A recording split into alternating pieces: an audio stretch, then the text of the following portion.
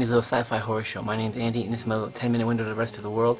Today is a very special episode. This is a breakdown of Night of the Living Dead. They're coming to get you, Barbara. There's often a lot of confusion when you try to sort these Living Dead and Night of the Living Dead, George Romero, John Russo films out. This is a quick breakdown in history of how those films would come to be and how to sort them out. It all began with two filmmakers, John Russo and George Romero, and cast and crew, and called themselves Image 10. The Night of the Living Dead, the classic, started off as a script. Two actual scripts, from half from George Romero, half from John Russo.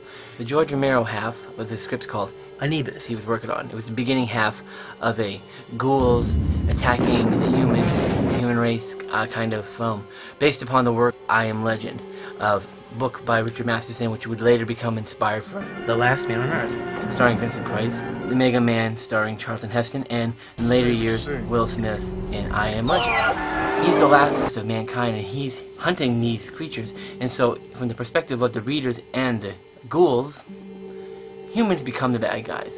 It's interesting. I highly recommend reading it. Now, the second half of the script was based on the workings of John Russo. He was working on a script about aliens who come down and eat humans.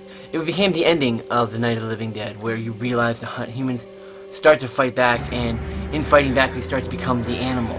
Again, a little hint of I Am Legend in there. So the two scripts melded together perfect and created a script for what will futurely be known as Night of the Living Dead, in production known as Night of the Flesh Eaters. During pre-production of Night of the Flesh Eaters, the production was also known as Monster Flick, but that's just a terrible working title. Well, in 1968, the two filmmakers finally created their masterpiece, Night of the Flesh Eaters, directed by George Romero and produced and co-written by John Russo. This is just the beginning, folks. When Night of the Living Dead first came out, you have to put yourself in a certain mindset. Up until this time, zombie movies were an entirely different thing. Movies like Revolt of the Zombie were popular, but the most popular movie at the time would be White Zombie.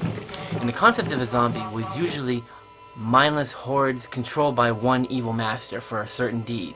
And if you got on the bad side of this person who had to control these massive hordes of zombies, you then became the subject matter of a zombie movie in the past. It was very voodoo related, very black magic, dark related stuff. But it wasn't until Night of the Living Dead, 1968, that Romero and Russo introduced the fact of the mindless, flesh-eating zombie, which was more animalistic. There was no right, no wrong, no reasoning, no controlling, just blood, guts, brain-eating zombies. And these two filmmakers at the time had no idea what was ahead of them. They created the zombie genre that we know and love today. That's why George Romero was known as the godfather of all zombie movies. When the film first came out, nobody would touch it. It played locally in Pennsylvania and where they were, and it was a huge phenomenon. People were coming out in drones to see this film. It was a huge local success. But outside of a few art house theaters, no one was playing Night of the Flesh Eaters. So they needed to get promotion. This is where things start to get interesting. A man named Walter Reed decided to take on promoting Night of the Flesh Eaters. But Walter Reed had already been promoting a film called Flesh Eaters, and fearing that the two would get confused, decided a name change was in order, and he came up with the title Night of the Living Dead. Now, this instantly clicked with both John Russo and George Romero, and the film became Night of the Living Dead. Now, when Walter Reed took over promotions, very few copies of this movie were made. None of these major film companies would take it. Now, armed with a new name, Night of the Living Dead, they were on their way. But the drama starts here. The key to making a movie is you have copyright at the beginning and the end. This notice makes your film legally yours. You register it, Night of the Flesh Eaters, for example. Well, they didn't put a copyright on the end of the film, because back in those days, films ended with the end. All the credits were in the beginning. When the print was made for Night of the Living Dead, the copyright symbol was not put on the main title, and it was not at the end. So, legally, the film became instant public property to everyone in the planet. This became a huge problem for these independent filmmakers, because they had no legal recourse of people making prints of their own and showing them in their theaters, and they had to pay no royalties, and there was nobody to answer to because there was no copyright. That's why every DVD collection of horror films that you see will always contain Night of the Living Dead, because it's a freebie. They don't have to pay anybody to put it in their collection. It's just public domain. This was a heavy blow for the two filmmakers. Yes, they lost out on a ton of money because they had created a genre.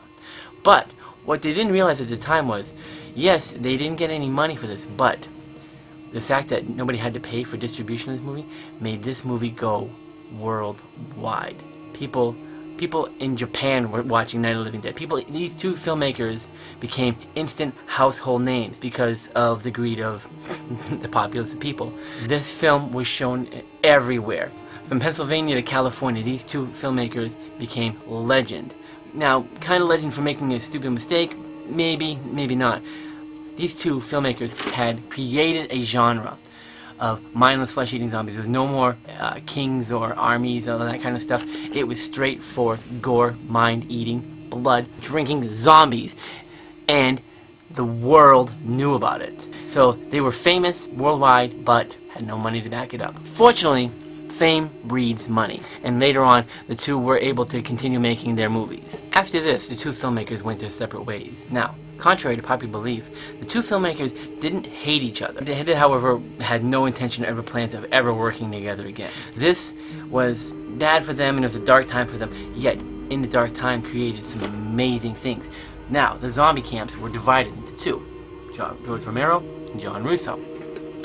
John Russo hooked up with a screenplay writer and filmmaker named Dan O'Bannon, who we may know the name, recognize the name, was one of the screenplay writers who penned the script Alien.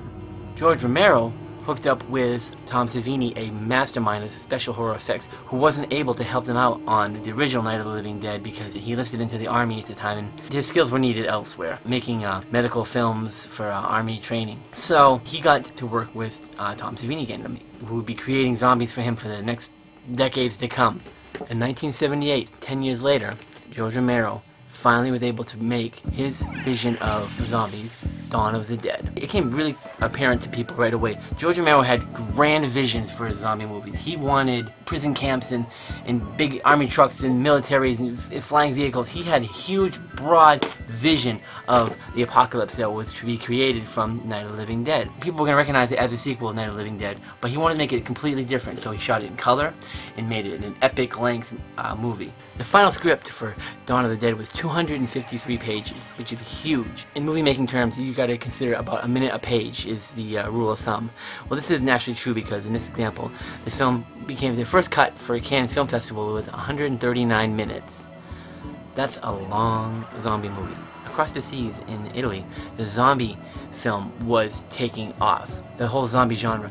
Great filmmakers like Dario Argento loved the zombie film, and he adapted a distribution of Dawn of the Dead and rescored it with a band called Goblin. Guys, rock. Google them. You gotta find the Goblin soundtracks. Awesome. And gave Dawn of the Dead a soundtrack by the band Goblin, and also helped with Dario Argento, and they released it in Italy as Zombie. So when it came time to recut the Dawn of the Dead for American cut, he used the Goblin score with Dario Argento, and it almost came classy in a way. There's a certain kind of class behind Dawn of the Dead that revigorated the interest of zombie movies to the mainstream, because at this time, because there was no copyright on Night of the Living Dead, every filmmaker in the world was making zombie movies, making just hordes and hordes of terrible, terrible films.